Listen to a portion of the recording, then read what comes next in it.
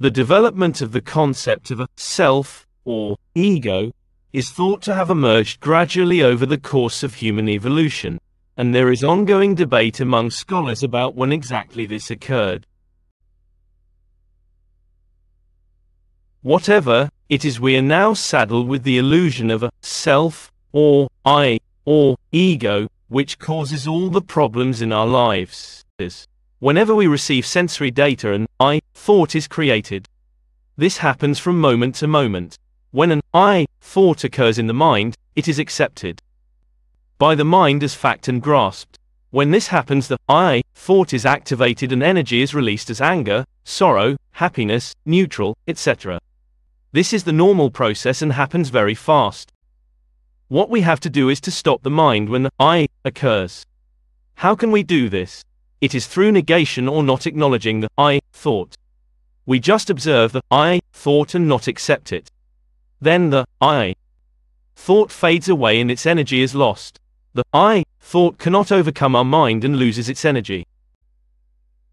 When this happens and when the mind experiences the state of negation, a mutation takes place in the mind and peace descends to the mind.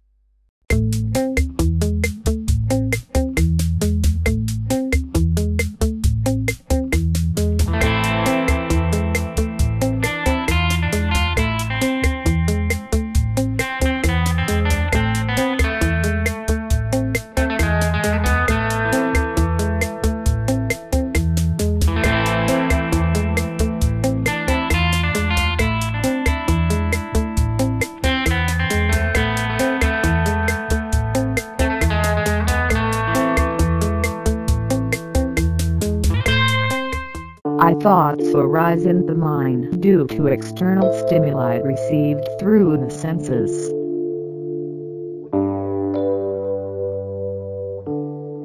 Once an I thought arises, it is grasped or accepted by the mind, resulting in the I thought getting activated and the energy released in the form of anger, sadness, happiness, etc.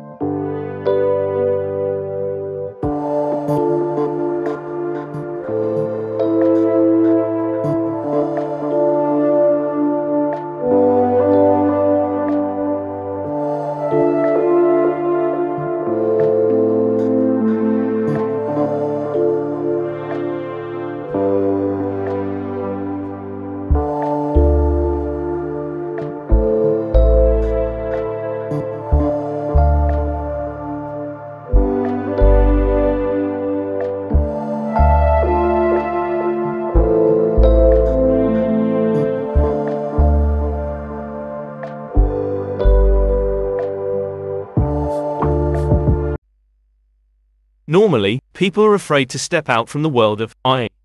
They feel empty and lost to get rid of the I thoughts. However, this need not be. The I is an illusion, just a thought, and when you negate, not accept, I thoughts, natural intelligence begins to operate in the mind. The illusion is replaced by intelligence.